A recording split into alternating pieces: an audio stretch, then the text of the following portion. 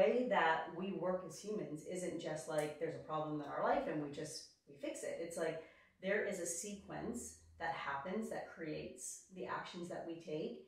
And in order to ever change those actions, we have to look higher up to what essentially created the actions, or what we need to be doing first to create a new action. Yeah, the thing that probably no one wants to talk about. The why. The thing that no one wants to talk about.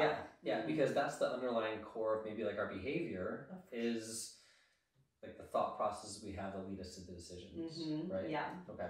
Yeah, so, I mean, just being in action feels good too. People are like, I'm getting things done, I'm making changes, but if we don't talk about, which I alluded to a moment ago, if we don't talk about what's happening before the action, we'll continue to land back in the old actions that we've always done because of what sets us up there.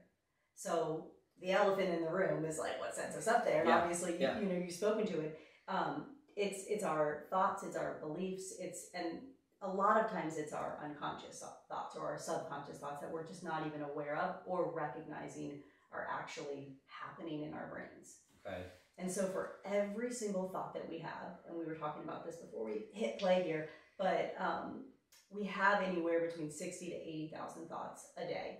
People like me and you probably have 100,000 thoughts because we're just going and we're going. I want to escape my own mind sometimes. I love it, but you know, there's a lot. Yeah. And so for every single thought that you have a feeling that's attached to it. So when you think I'm having fun right now, like you're going to feel joyful or you're going to feel joyous or excited or whatever. There's always one feeling per thought. So for as many thoughts as you have that many feelings as well. That feeling is what generates your action. So if you have a thought that's like, this is really hard, you're not going to create a feeling that's excited or motivated or like, you know, feeling empowered. You're going to have a feeling that tracks what this is really hard.